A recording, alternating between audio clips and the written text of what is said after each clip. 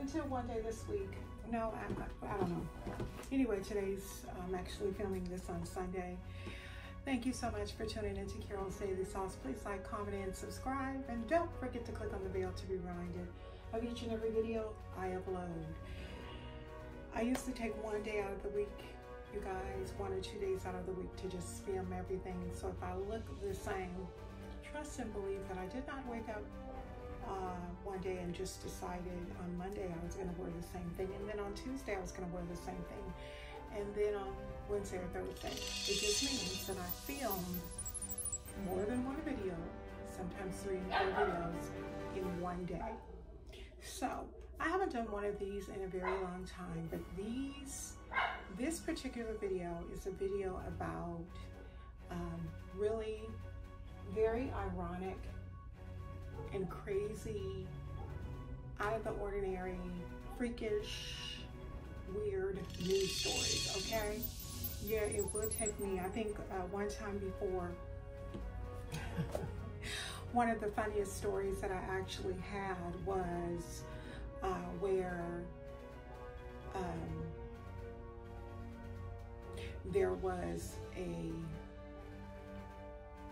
guess you could call it like a juke joint, or a bootsy club, you know, or a neighborhood club, where they were actually taking food stamps for lap dances. And you actually could go in there, and instead of paying for your drinks, you could pay for your drinks with a food stamp card, and not necessarily cash food stamp. You could use food stamps, okay?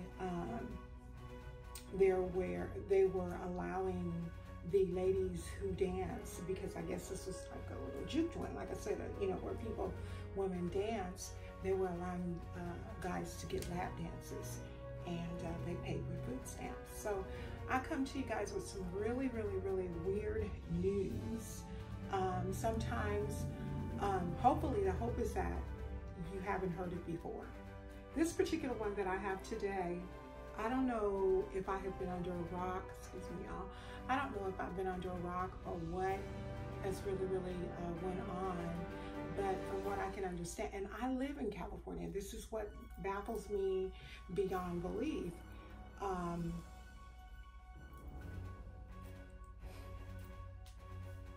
6 days ago, there was a fight at Disneyland.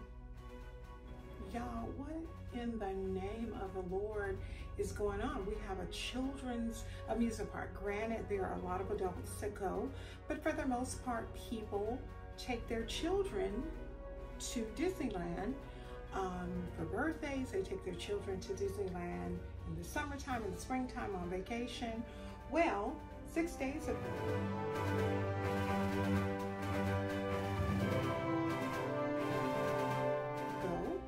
so probably on Sunday or Monday of last week, there was an African-American family that was visiting to the park.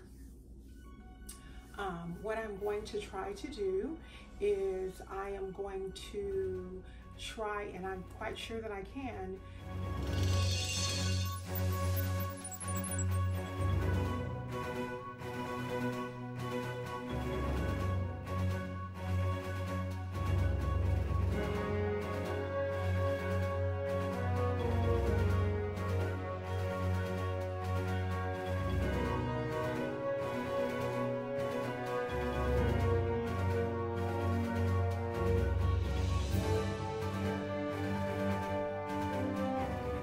enclose pictures of the African-American family, maybe two or three pictures of the African-American family that actually decided that they go to the Anaheim Disneyland Park and get into an all-out brawl, okay? From what I can understand, somebody said something, and there was a guy who slapped a lady, and then another man jumped into it, and then another woman jumped into it. There was a lady who was in a wheelchair who ended up jumping into it, and she ended up on the floor. Well, when she ended up on the floor, someone helped pick her back up, and they went on about their way. A little ways down the way, they ended up getting into an altercation again. And at this time, they were slapping each other, kicking each other, spitting on each other. All kinds of things were going on. And park goers were looking at this, you know, these people were looking at this, and quite naturally, nobody wants to take their child or their children, even grandparents sometimes go to Disneyland and take their children on trips, and you're going to go and take your children on a trip where you think that your children will be safe. Well, to make a long story short, after they got into altercations with each other more than once, some of the park goers started to go in and kind of diffuse the fighting. But to make a long story short, they were escorted out of the park once. What I'd like to ask you guys is, what would you do? What would you do if you were at an amusement park with your young children, your young grandchildren, and a family broke out into an all-out brawl? What would you do? I mean, I know I wouldn't be trying to stop nobody from doing nothing. And the only reason I wouldn't be trying to stop nobody from doing nothing is because I wouldn't want park security to think that I was involved. Even though they can look on the cameras and tell, but if you're already thrown out, what's gonna happen? You know, I don't think I would. I probably would be looking like, what in the world is really going on with these people? But I mean, to make a really, really long story short, you guys, they were brawling. When I tell you they were throwing down, then people was throwing down.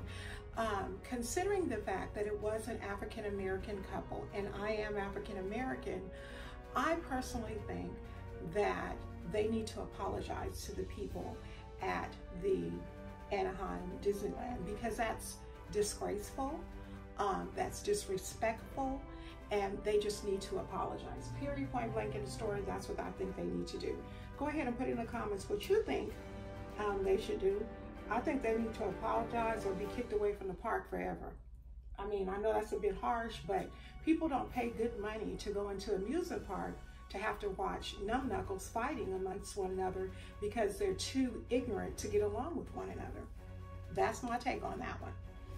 Okay, so now we have another, you guys, this one right here, baby, I'm telling you, I'll be finding some news, okay? This particular story right here, my second story, is about a suspect. The police were looking for a suspect in Missouri, and they had looked all over. They had been searching all over the weekend for the suspect in Missouri. And a lot of times, you know, they hit the beat, they go to the areas where they think the suspect is going to be. They go to old addresses, the last known address, that type of situation. But he had just really been trying to elude the police, and had been trying to elude the police for a while. What they wanted him for was because there was a warrant for his arrest for being in possession of a controlled substance, okay? So, like as I said, the Missouri police had had been looking for him, had been on watch for him at his last known address, trying to find out where he was all weekend to no avail. So they got a tip as to where this man was. And so, oh my God. And so they went and basically kind of like hid out. And I think at this time, I don't know if they had the dogs with them, because the dogs could actually pick up where he was like this. But from what I can understand, he passed gas. And he passed gas so loud. They said he let out, I'm going to tell you what they said verbatim. They said he let out a huge fart. And at that time, we were able to sniff out and find out where he had been hiding. No. You guys, that is absolutely terrible. Your stank butt just passed gas. And just, I mean, he needed to be found anyway, you know, shoot. far as we know, he could have been, selling drugs to some young kids or selling drugs to adults for that matter. Whatever the case may be, the police were able to get him and take him into custody and get another controlled substance abuser and put him in jail. That's absolutely terrible though, when your farts, put you out there. That thing right there, that is just, that's hilarious. Go ahead and put in the comments what you think about that. I mean, when I read that story, I was like, wow, okay.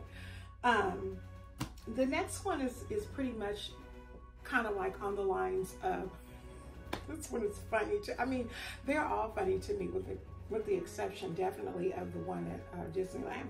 But this particular one, my third story, is really, really funny. And it kind of goes along the lines of dummy criminals, when criminals do the stupidest things.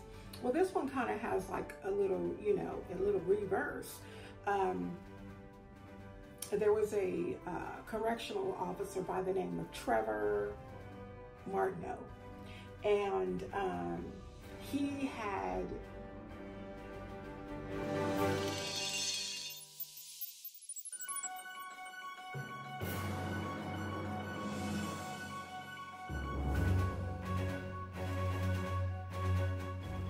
a conversation with a prisoner, and the prisoner had made arrangements with Trevor to smuggle some drugs, smuggle something into the jail.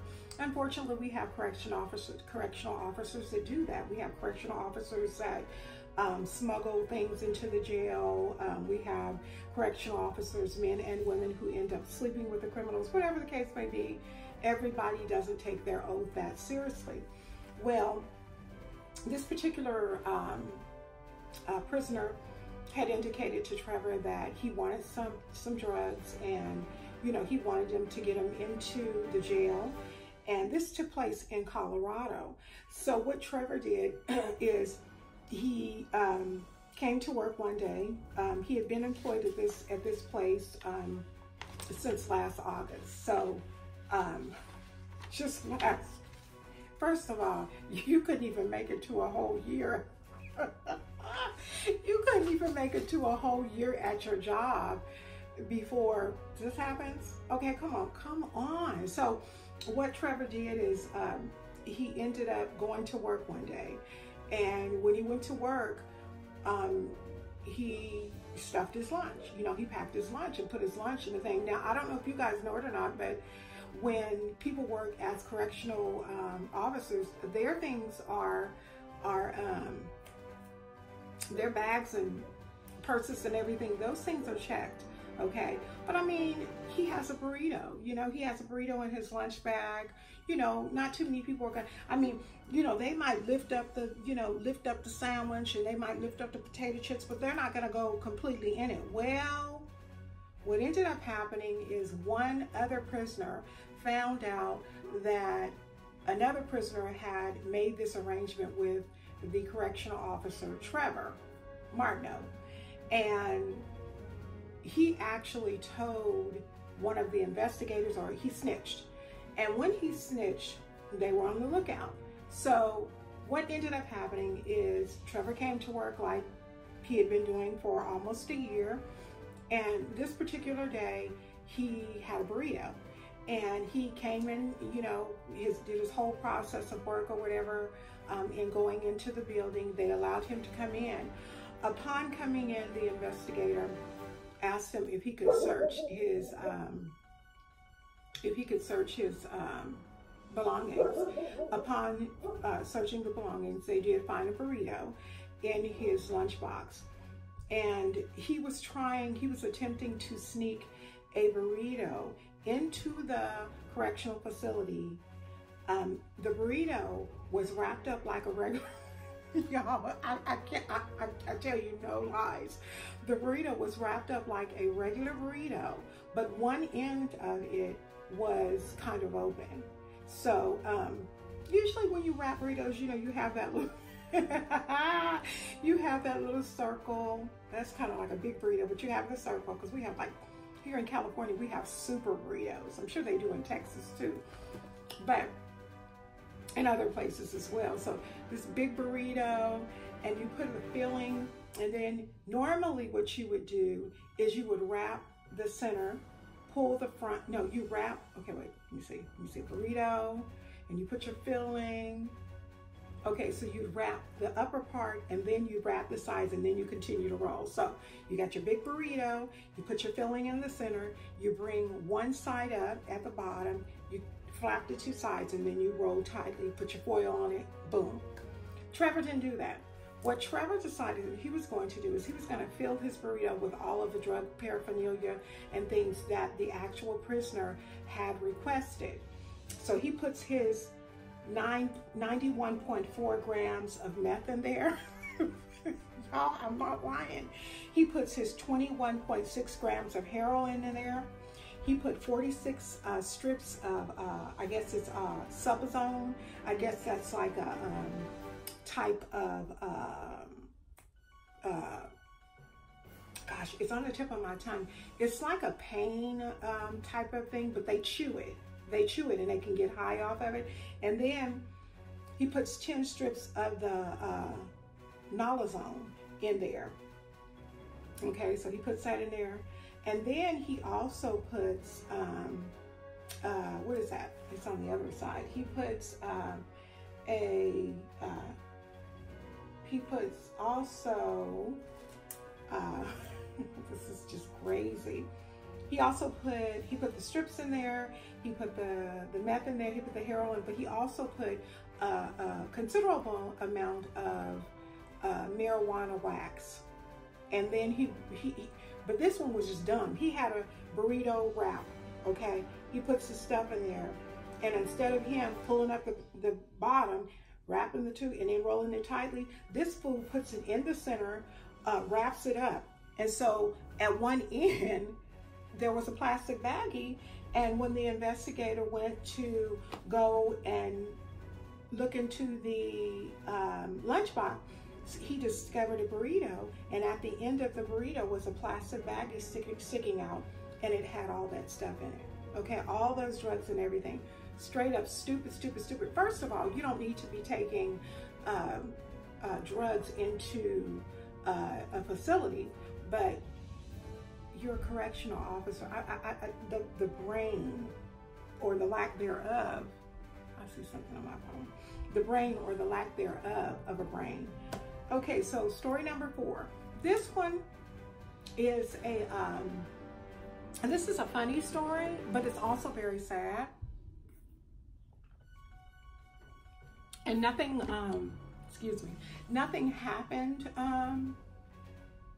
as far as health and anyone's safety. I wanted to put that out, but it's a sad story. There was a Dairy Queen employee who took an order.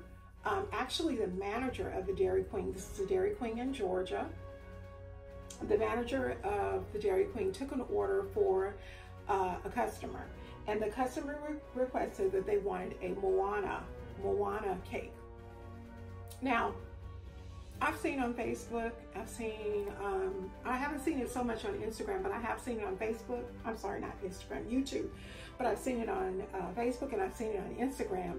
A lot of people refer to Moana as a Disney princess. She's not. She is not a Disney princess. Ariel is not a Disney princess. Disney princesses are Jasmine, Cinderella, Snow White. Those are considered Disney princesses, but Moana is not one. Neither is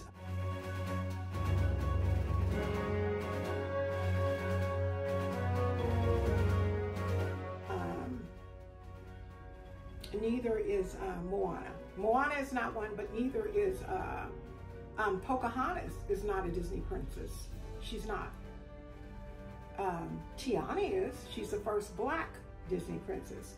So anyway, this particular employee that worked for Dairy Queen, under the direction of her manager, went ahead and did a Moana cake, okay? Like I said, this happened in Georgia.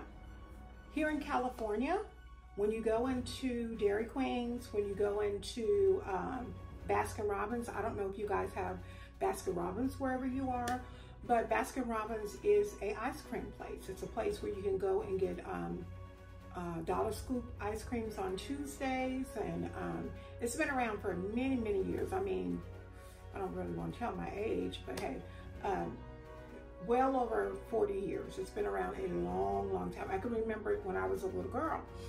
So, long story short, and Dairy Queen has been around, if not as long, maybe longer. They've been around a long time as well. So the customer comes in and the customer wants an order of a Moana birthday cake for their daughter. Their daughter is 25 years old. She has children, but she likes Disney characters. And I had a lady that I used to work with who was just like that. She loved going to Disneyland. She had a son, but when she took her vacations and everything, her vacations were for her and her son to Disneyland. So anyway, for those of you that don't know, Moana is not a Disney princess. Moana is a Tongan young lady, a Tongan teenager who actually went on a quest to find her ethnicity and ancestors.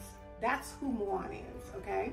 So they get this order for a Moana cake. In California, wherever you go, Dairy Queen or Baskin Robbins, when you go, you can go into the store, you can look at the cakes, you can flip through a book, you can go to grocery stores and look for cakes. If they don't have copywriting laws, you can go and find these cartoon characters, okay?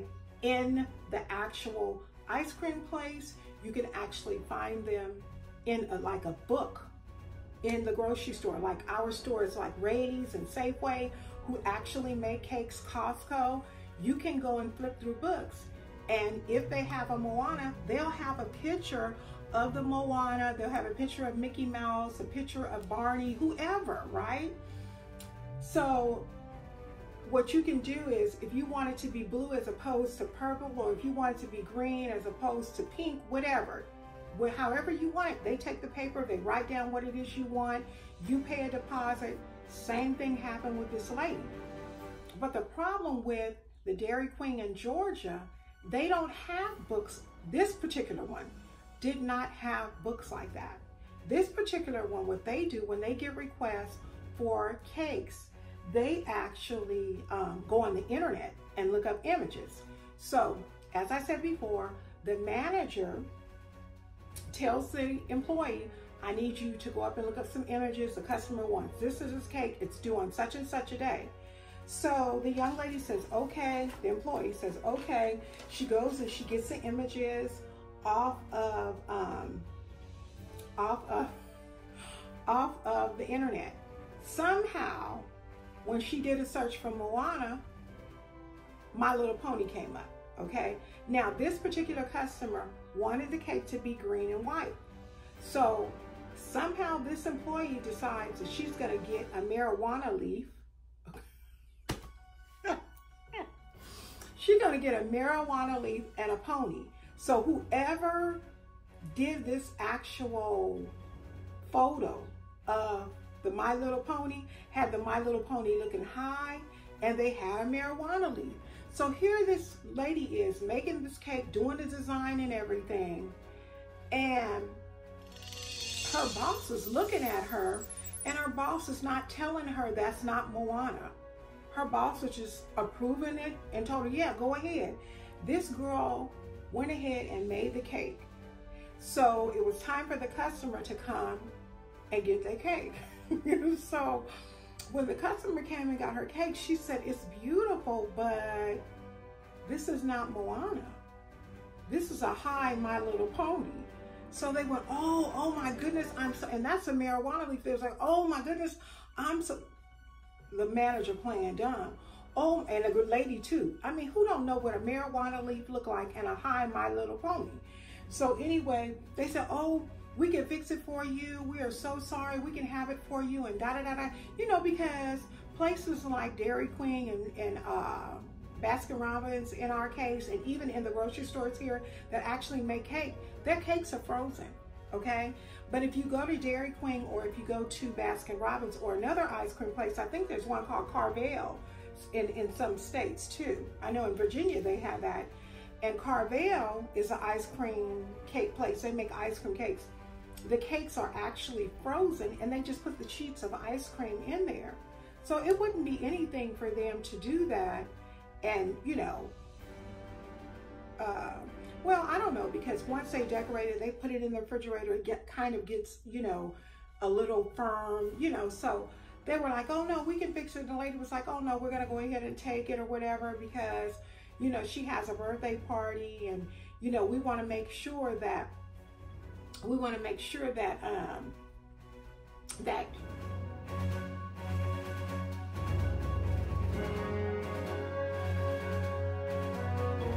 the cake is there. So I'll also put a picture of the cake on this side. Y'all, this is a hot mess. A picture of the cake on the side of the video too, so you can see the cake. Because anybody who don't know that Moana is this big, she's not even big, but Moana is this really pretty Tongan girl with really thick hair, really big eyes, you know, who doesn't know that? You put a high My Little Pony in a big old green marijuana leaf. So the boss approved it, right? The manager approves it. So what happened is, once the upper management people from Dairy Queen seen all the negative publicity, because what happened is the young lady put it on, she put it on Twitter, and they got, you know, Twitter has news companies, you know, news companies go on there a lot of times to find their news leads and things like that. And so they found that. So what they did is they invited the young lady to come on the news station. Well, she didn't want to go on the news station because she didn't want to lose her job. Well, she ended up losing her job anyway. Prior to her even going on the station, they ended up firing her because all of the negative feedback that they were getting from the lady posting the cake on Twitter as being the wrong cake, a high My Little Pony, and the marijuana leaf. They ended up firing her. But what they should have did is they should have fired the manager, because the manager has the final approval before you go and put the cake, the images, all that together. She went to the front with the lady to show the people the cake. She approved the images. She should have been fired. She should have been fired because a manager has more of a responsibility to the customer than the actual employee does, because they're the ones who actually keep the store going. Now, that's just my opinion. And she approved the images with the girl. It was almost like, to me, that she knew that they weren't the right images. She stood over the girl as the girl decorated the cake, but she never corrected her. So I feel like the manager should have been the one to get fired. But the girl ended up losing her job. This is a single mother with 2 children. She has a car that needed some work done. She had some bills that were behind, and she ended up losing her job. USA, I think it was USA Today, had her come on their TV show, and she talked to them, or US Today, one of them, and she talked to them, and as a result of that, they gave her job back. But because of the humiliation of losing her job and the fact that they didn't fire the manager, she felt like, no, I'm not going to take it back, because I might find myself in another situation like that. But if you're on the TV talking about you got 2 kids, you're a single parent, and you have a car that needs to be worked on, what I would have done was taken my job back, but in the process been looking for another job. But that right there, that was really, really, really crazy. I'm telling y'all, I'll be coming with some more crazy stuff. Is that the last one? No. No, that's not the last one. I'll be coming with some more crazy stuff. Yeah, it was for these people. So, in addition to that, if you haven't heard, Mr. RKelly has been the New York, I believe it's the New York courts are requesting that he be arrested. They want to try him for the situation with the young girls, and I mean, you know, he was able to get away with the situation when he had the women living with him. He was able to get away many years ago with urinating on the girl, or allegedly, because I wasn't there, urinating on the girl or whatever the case may be. And he was able to pay his back taxes. I'm not his back taxes, but his back child support. I don't know if he's gonna be able to get out of this one. I just really don't. But you guys, that's it for Carol's wacky news and things like that. I hope that you guys find this enjoyable. I find it so ironic when I find these stories. I'd be like, are you serious? But I think out of all of those, I think the one that really, really got me the most was not Disneyland. The one that got me the most was a man who he quote unquote let out a large fart, and they was able to, I cannot. Well, please like, comment, and subscribe. Don't forget to click on the bell to be reminded of each and every video that I upload. Thank you so much for tuning in. Please tell your mama, your brother, your sister, your friend, your cousin, your in-laws, and everybody, come on over to Carol's Daily Sauce and subscribe to my channel. If